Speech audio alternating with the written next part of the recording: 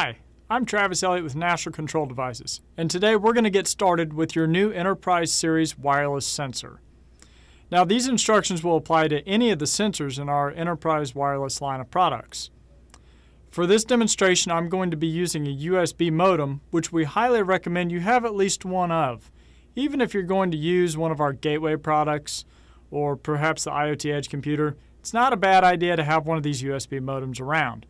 It makes configuring settings in the sensors extremely easy. So that's the first thing we're going to look at is the modem. So this is the USB modem for our Enterprise wireless sensors. If we open it up, we can see inside that there's 3 LEDs. We have a USB, a TX, and an RX LED. So the first thing that we want to do is we want to go ahead and plug our modem into the USB port of a Windows computer. This USB cable will be included with your modem. So we'll plug it in here. And we'll see a couple flashes on the RX and TX LED, and then the USB LED should turn on solid. If that USB LED turns on solid, then it is properly mounted to your Windows computer. If it does not turn on, then you'll need to download and install the FTDI Virtual COM Port driver. So now that we've got that verified, we can go ahead and stick the lid back on this thing. And at this time, I like to go ahead and install the antenna for the modem. This is a 900 megahertz antenna, but if you got 2.4 gigahertz modules, then you'll have a slightly smaller antenna. So go ahead and screw the antenna onto your modem, making sure that it's fully seated. And then we can just go ahead and sit that off to the side here. Now next we need to have at least one Enterprise wireless sensor. Today I've got an environmental air quality sensor which does temperature, humidity, pressure, gas, and air quality. And this is typically what a lot of the sensors in the Enterprise wireless lineup look like. But we also have some sensors that come in this black box. So just know if you have an Enterprise wireless sensor that looks similar to one of these, and there's some that are actually a little oblong, this applies to your sensor. Now I'm not going to install the antenna onto this sensor because anytime the sensor and the modem are this close together, we can actually have too high of a signal. It will actually wash out. So I have the antenna for the sensor here, but I'm not going to install it because they're so close together. I only recommend installing the antenna on both sides, the modem and the sensor, whenever they're at least 10 feet apart. So the next thing that we would need to do is to open up the sensor and turn it on. Whenever these ship, by default, they're turned off. Most of these are battery powered. So if we open up the lid on this sensor, we can take a look inside.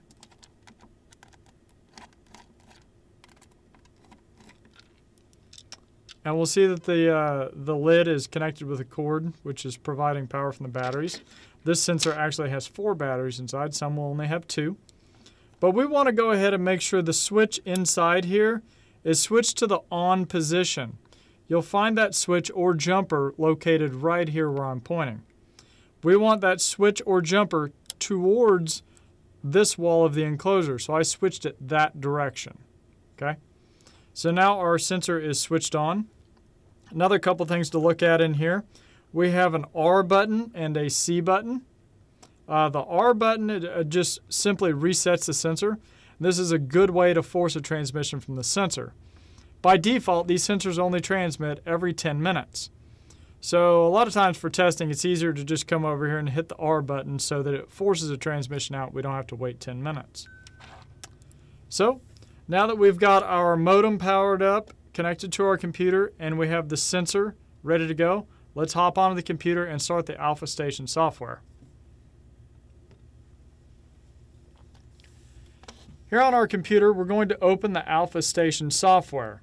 If you don't have the Alpha Station software already installed, then simply go to ncd.io and search resources for Alpha Station.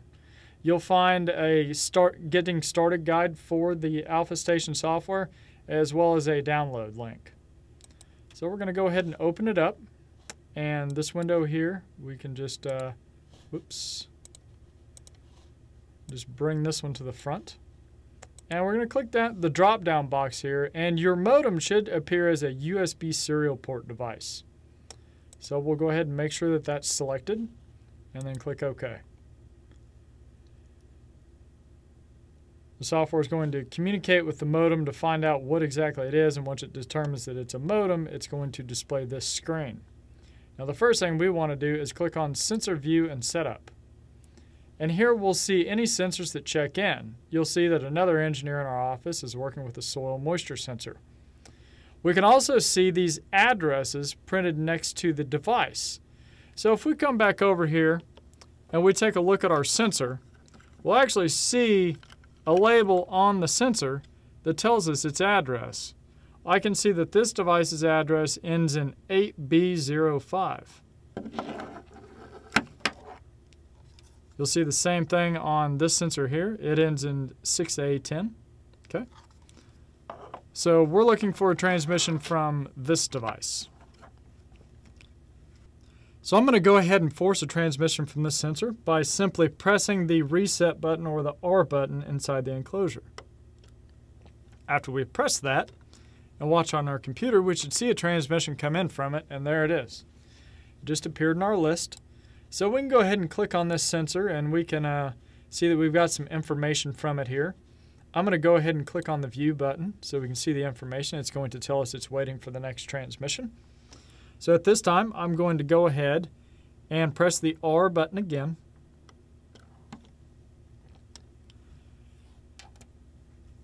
And here we'll see some data from the sensor populate. We can see what the temperature and humidity and pressure are. Okay, so everything here looks good.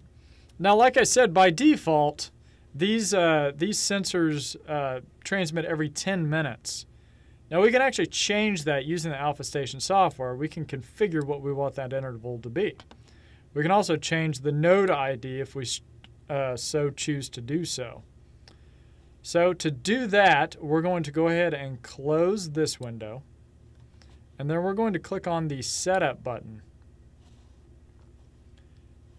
Okay, so now it says it's waiting for the sensor to enter configuration mode. And it's giving us instructions that we first want to press and release the reset button, then hold the configuration button for 6 seconds. So let's go ahead and do that. So we're going to press and release the reset button, and then we're going to press and hold the C button for 6 seconds. That should do it. And now we'll see back here in this software, we actually are seeing settings for the sensor. And currently our delay is set to 624 seconds. So that's going to be, what, a little over 10 minutes. So we can set this down to something quite low if we want to. We can go ahead and click 30 seconds. And we can also set the node ID. Let's set to 1. The power level, this is the wireless transmission strength of the sensor. Most generally, I don't recommend changing this. The retries, you shouldn't need to change either. Pan ID is only going to be something you're going to change if you're creating a very large, very complex wireless sensor network. So most of the time, we don't need to change that either. By default, these devices are already encrypted with a default encryption key. If you wish to change this, you certainly can, but to get started with, I'd recommend leaving this alone for now. So once we have our settings the way that we want them, we can just simply click Write Sensor Configuration. Okay, and now it's telling us to reset the sensor to return to run mode and close this window. So we'll come back over to the sensor, and we're simply going to press the reset button on the sensor. That's actually going to reset the sensor, and it's going to go back into normal run mode operation. So back over on the computer, I'm just going to go ahead and click on View for the air quality sensor here. And it tells us it's waiting for a transmission. So I'm going to go ahead and hit the reset button again.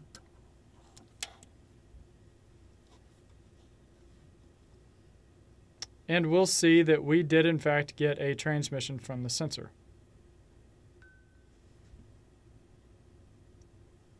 And there we'll see we just got a second transmission from the sensor. We can tell because the transmission cycle counter went from 1 to 2. So I hope this video was useful for getting your new sensor out of the box and functioning. At this point, you're probably going to want to do some more stuff. This was just really a quick start, and it allows you to verify that your hardware is working as expected. It allows you to configure settings in the sensor as needed, and then you can actually go and start developing your application. So if you have any questions for us, be sure to reach us on community.ncd.io, and we'll be happy to help. Thanks for watching. We'll see you next time.